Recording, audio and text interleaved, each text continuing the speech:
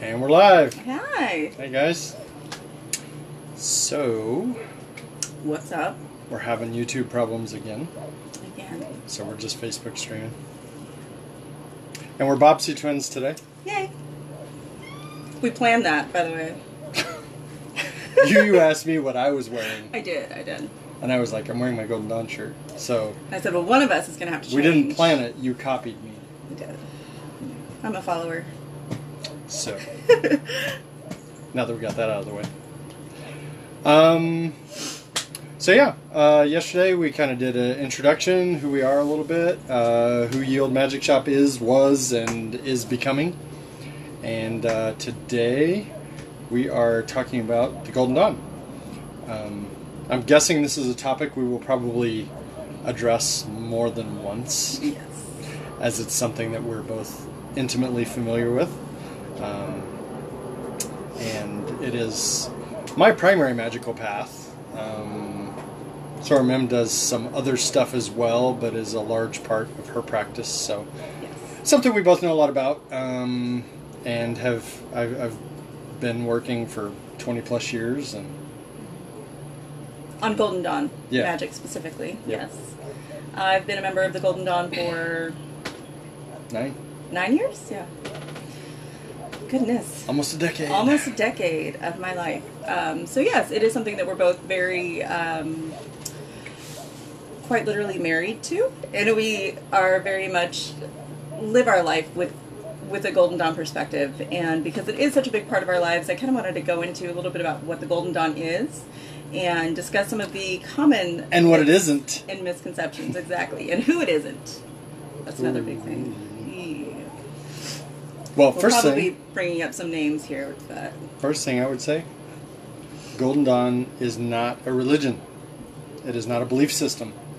It requires a belief in a supreme being, some kind of entity that's greater than yourself that you can work with. Other than that, there's not really a whole lot of requirements as far as belief goes. Is that supreme being belief, is that gendered in any way?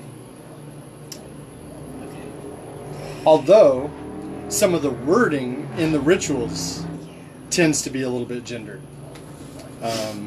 I guess the most common phrase you hear in Golden Dawn ritual as far as a deity goes, sorry, I'm going to adjust the camera here a little bit since we only have one camera going, is Lord of the Universe. And I know some groups have eliminated that and substituted something else in for it.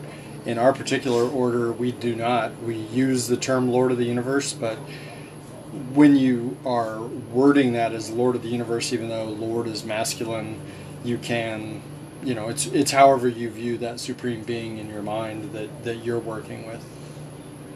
So if somebody were to struggle with praying to a Lord of the Universe, but they still wanted to work some Golden Dawn magic, how would... Well, they could change it. Work that. I mean, we've even told people in our own order that they can do however they want to in their personal practice. In open temple, it's done as Lord of the Universe. But that's us. Other people do it different ways, and that's totally fine. I think for me, part of the power within using those same names and phrases is that it does hold that power within it. It does kind of carry it through the egregore itself. And I think that you can kind of make it what you want to. That's what I think that has really drawn me specifically to the Golden Dawn, is that it is a system of practice and not belief. It's not a religion, so you can have a whole bunch of different ideas of what the supreme being is for you and kind of go with it from there, but by names and images. So we do want to save some of the wording and some of the phrases because it does hold power. Definitely. So that's one thing. Not a system of belief, but a system of practice. That's one of the common things we say. And as long as you can, whatever your beliefs may be, as long as you can reconcile them with the practices that are contained in the Golden Dawn, then you're good. You're golden. So, I sense this is going to be a Q&A. Who is the Golden Dawn? We get a lot of questions on who we as Golden Dawn magicians are affiliated with. and who we're not affiliated with. And I think that that's something that we kind of want to address as well. I do kind of want to name some names, but I kind of don't want to name names at the same time. So, if you were to Google Golden Dawn, you're going to get a website of a particular person that is going to look extremely salesy and very much like a pitchman. We're not affiliated with that particular group. We can leave it at that. This person is really interesting and not somebody that we are affiliated with, nor do we want to be. So, it is what it is. Yeah. We'll leave it at that. But there are a lot of other really great, reputable Golden Dawn temples out there that I think are worthy of looking into. Even ones that we're not affiliated with are great ones. There's a couple in Denver. There's some in Florida. Some of our friends who are up in the Seattle area as well. North Carolina. Florida.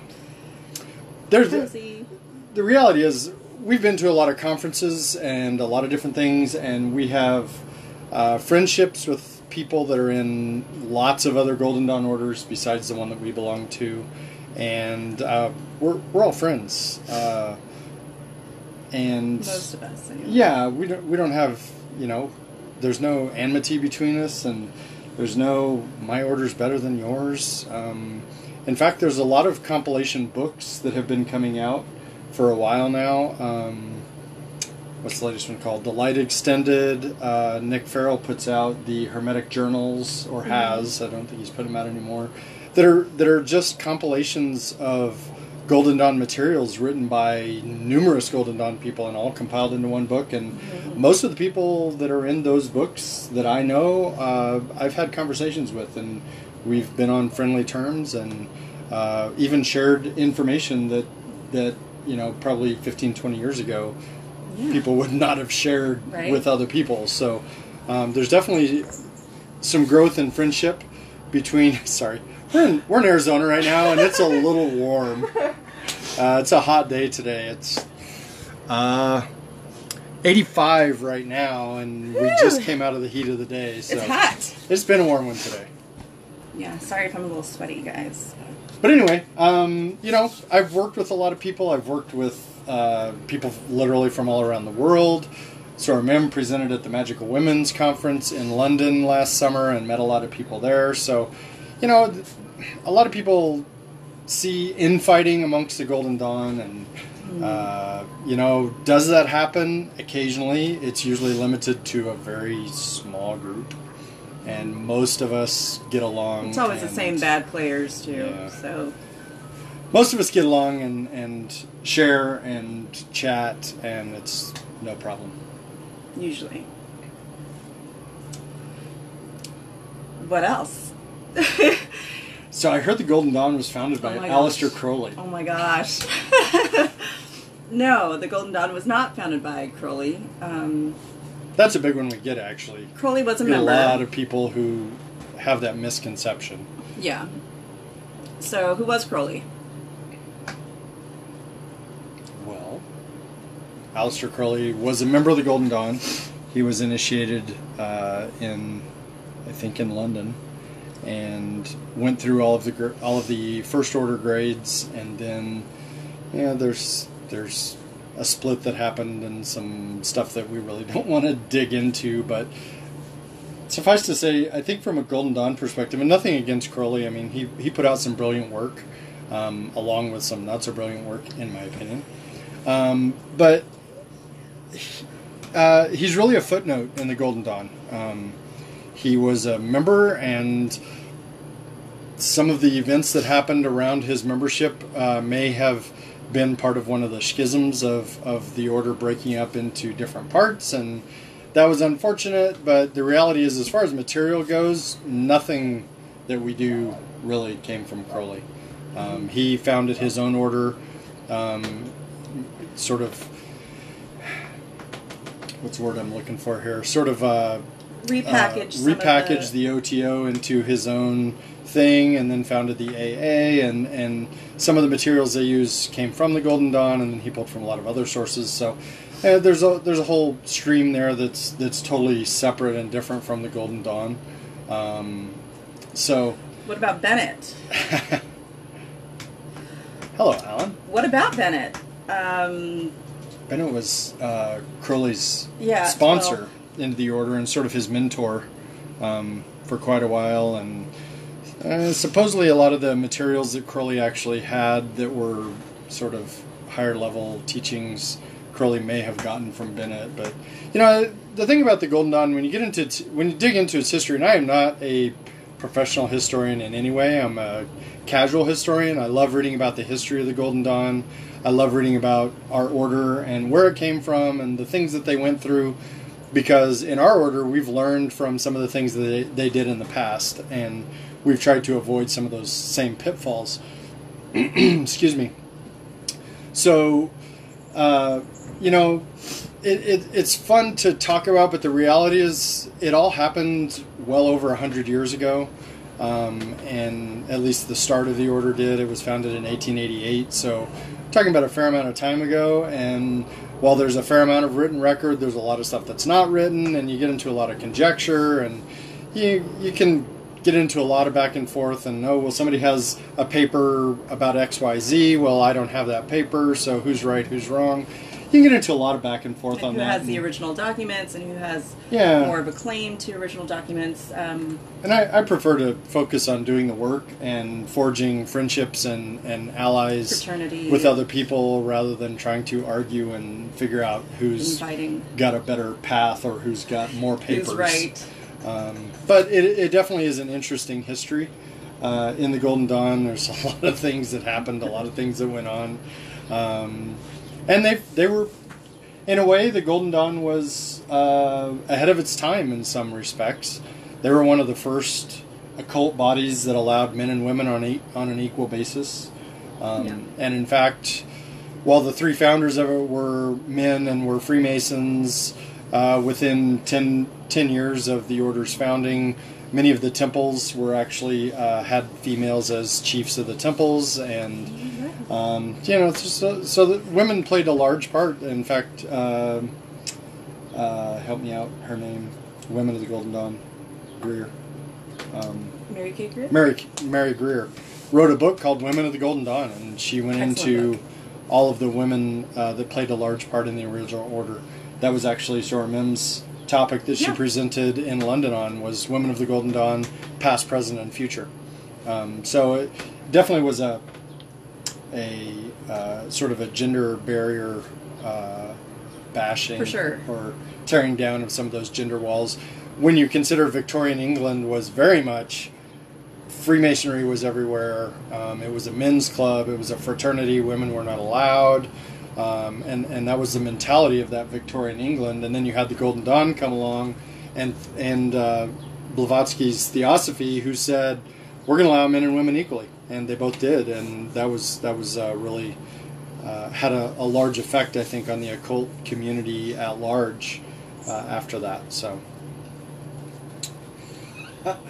then, in front of the family. Another question that we get quite a bit is... Oh boy, here we go. I know. What's the next one? Well, and we get this a lot. We have a lot of people just kind of curious about what the Golden Dawn is. So how do you find some good ways to practice Golden Dawn magic? There are a lot of schools of thought with regard to astral initiations or distance learning opportunities for Golden Dawn groups, which is well and good and great. The Ciceros have their self-initiation book, which is fantastic and an excellent resource. Being a member of a Golden Dawn order and fraternity, I do think that there's something missing there in putting yourself through all of those different types of ordeals that an initiation inherently brings. Definitely.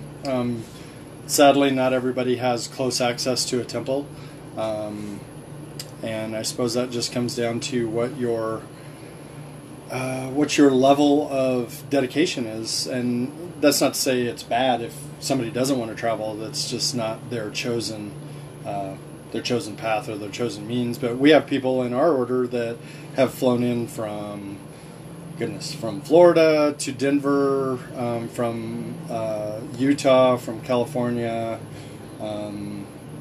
where else? From Kansas, Wyoming. We've had people come from almost all over the United States to come to Denver, where our mother temple is, to receive initiations and to progress. And many of them have now moved on and have opened sanctuaries and temples in their local towns. Yeah. So it's been a growth for our order, but it's also, speaks to some people's level of dedication and commitment to a particular path. If you don't have a temple by you, you definitely can still work the Golden Dawn material. I find in working with people that oftentimes progress is much slower. When you hit that wall where you have questions and you're not quite sure how to proceed, it can be really tough to find somebody who's open enough to share that with you that does belong to an order. So there's a lot of stumbling blocks when it comes to that.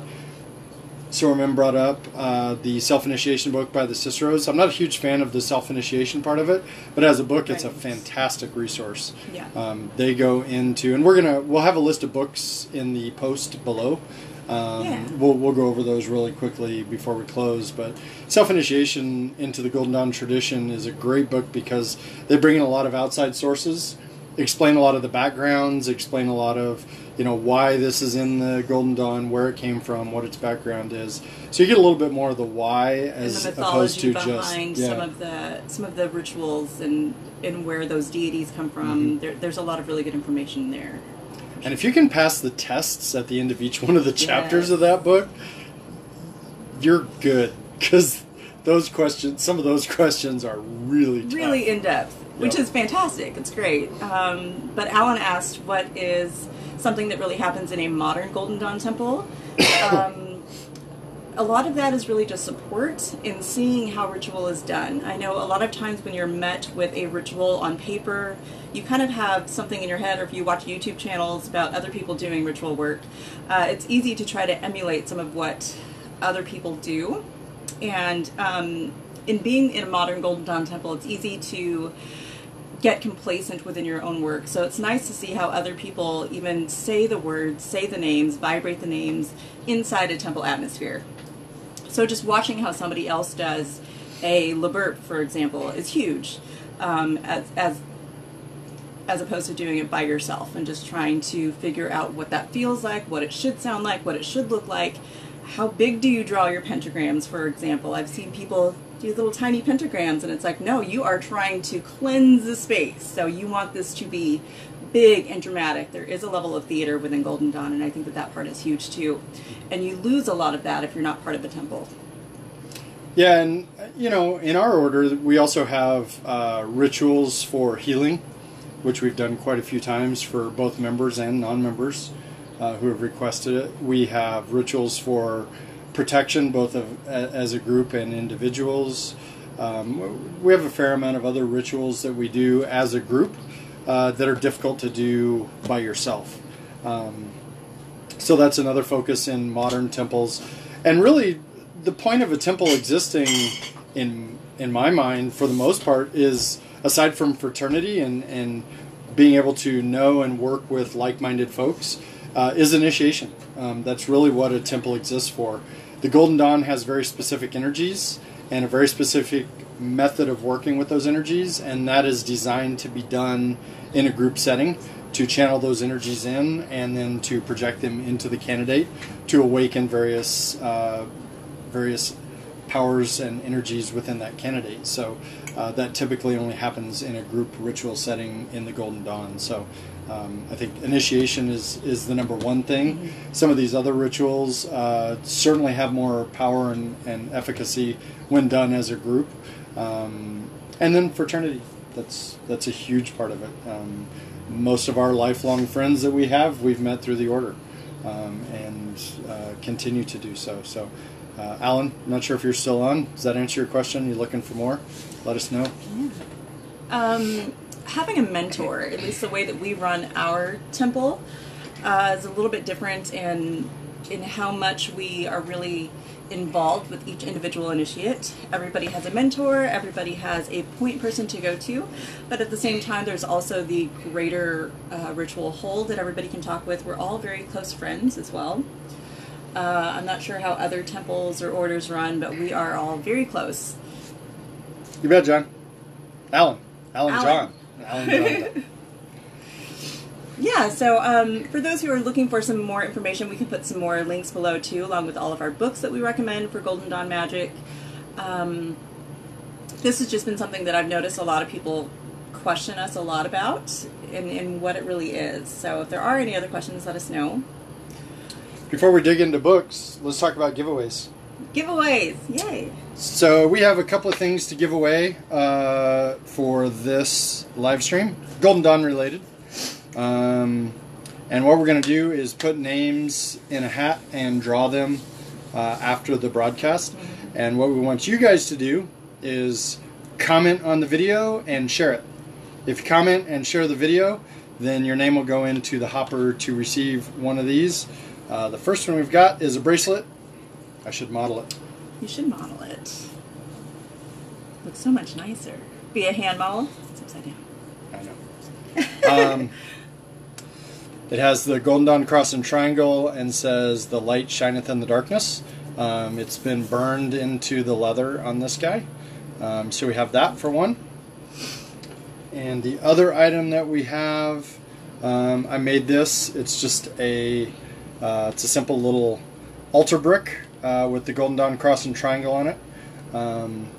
It has been, I did wood stain rather than painting the wood itself, so it's an ebony wood stain, and then I painted the cross and triangle on there after wood burning it on there. So a couple little giveaways we're going to do there, and we'll do that probably tomorrow. Mm-hmm. We'll do it on the live stream, or Monday. We'll do it on the live stream Monday. That'll give you guys this weekend to watch, share, comment, and share.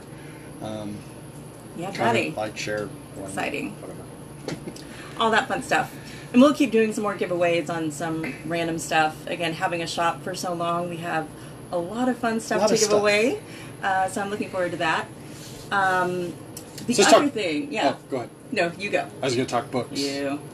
Yeah, let's talk books. Okay. So, number one book, if you're interested in the Golden Dawn and you don't know much about it, The Essential Golden Dawn by Chick and Sandra Tabitha Cicero. It is a fantastic book for like a 10,000 foot view. Gives you a nice overview of the whole system, a few basic rituals and meditations that you can work. Just a great book to give you an introduction to the system itself. So that would be, I really would recommend that for anybody, but definitely if you're newer to the Golden Dawn and don't know a whole lot about it. Definitely. What about Rigardi? Yep. Second one, two books by Rigardi. The Golden Dawn, which is it's the one that was published in 1938 originally. We call it the Black Brick. It's the one you always see with the sunset on. It's actually in a new version now, so it has a real nice flowery cover with a cross and triangle. 7th edition, I believe it's in. And I actually prefer the 6th edition. The 7th edition, they tried to bring in a whole bunch of stuff that was missing from the original, and when they did that, they ended up leaving a few things out as well from the original, and it's a long story. But anyway, it's the published teachings of the Golden Dawn by Rigardi. I don't want to get into a whole lot of stuff, but Rigardi had a lot of materials, and he published them. Well, that's the complete. So that's the next one. This is a different one. This is the complete Golden Dawn System of Magic. This is the hardback edition, which is not currently available unless you buy a used one. Yeah. The new one is actually called, there's a slight title difference. This is the complete Golden Dawn System of Magic. The new one is called the portable complete Golden Dawn System of Magic, because they shrunk the size, I think is why they renamed it that. Here, hand that one back. This one? Yeah. So this guy is huge. Rigardi published this in the 80s. It's a pretty big tome. I don't know how many pages. Oh, it's broken into sections. Yeah, it's huge. So the page numbers don't matter, but it's well over 1,000 pages, I think. This is a huge book. A lot of the materials Rigardi found after publishing the originals in 1938, he put in here. There's a lot of crossover material. Some of what's in the other book is in here, but a lot of what's in here is not in the other book. We call this one. So we call the other one the black brick. We call this one the black doorstop. So. Anyway. There's a silver and a gold version. That's the gold. Sean mentioned this one earlier. The Light Extended. A great book. There is going to be another edition coming out sometime. Yeah, edition coming out sometime soon. So keep your eye out for that. And then there might be a couple of us writing on that as well. One of the other books I recommend. Let's see. So we've got The Essential Golden Dawn, Self-Initiation of the Golden Dawn Tradition, The Golden Dawn by Rigardi, The Complete Golden Dawn System of Magic. Probably the last one I would recommend, just in an off-the-cuff set here, would be By Names and Images. Yes. By Peregrine Wild Oak. This Excellent book goes beyond the what and goes into the why and what happens. So he analyzes a lot of the basic rituals that are done in the Golden Dawn and says, okay, so you're doing this. This is what you're doing physically, and we all know this. We've read it in how many books. But here's what's happening energetically behind the scenes. This is what's going on. So if you are a solo practitioner, you don't have a temple nearby, that book has a lot of the types of things in it that you would learn in a temple. There's a lot more than that, but it definitely is starting you on that path. So I definitely highly recommend that. That's probably my five big ones for that. I have two others. It gets, once you've been in for a little while and you start to make your own Golden Dawn tools, these are absolutely essential. Although they're not available like that anymore. They're not available. It's a single book Single book again now. called... The Ritual Use in Crafting or something. They combined them. But these books are absolutely essential when you do finally get into making your own tools with regard to traditional Golden Dawn work. Secrets of a Golden Dawn Temple. There you go. So these two books, so this is Creating Magical Tools, and it goes into literally the process, step-by-step directions for building a lot of the Golden Dawn tools, and then Ritual Use of Magical Tools goes into how to use a lot of them. These have been combined into a single book now called Secrets of a Golden Dawn Temple. Jennifer, you were asking what the last book was. It was By Names and Images by Peregrine Wild Oak. And we'll put a link. When we post this on the page, there will be a link to all those books in the comments directly beneath it. I didn't know if you wanted to bring up that one. Let's keep it short for today. We can go into more. Yeah. My whole bookshelf is full of Golden Dawn books. Tons of We have Golden Dawn tons of them. We'll probably do some book reviews on a lot of stuff. But so there's my five. I'd say. I concur with those. And again, the Ciceros are fantastic with their information on Golden Dawn work and magic too. So definitely look them up. Ken says the book's a mirror image on your screen. Well, I can't help that. The Darn camera it. flips it around. Ay. That's okay. We'll put some links down below. You're always complaining, Ken. Never satisfied. Never satisfied. So what else? We try to keep these, we want our daily dose to be short, sweet, to the point, kind of overall generalized topics of a thing, until people start telling us that you want something a little bit deeper, a little bit more, and then we'll do that. But for now, if there are any other questions, just let us know, comment, and share for a chance to win one of two items. So we will be giving away Golden Dawn brick. Golden Dawn Light bracelet. shineth in the darkness bracelet with the It's Golden mirror Dawn. image, though. It's Ken. the mirror image. Oh my goodness. Whatever are we gonna do? This is the mirror image too, but it doesn't matter because it's the same either way. So yeah, so if you want to get one of these or you want a chance to get one of these, comment on the video and share it. We can Love see it too. Like it. we can see who shares, so we'll be able to do that. And on Monday's show, we'll take everybody who did that and put their names in a hopper and draw for those. Yeah. So we will announce You don't have that to be on present Monday. to win. No. You just have to share. Well, I think that's it. That's what all I else? have for today. Is that it?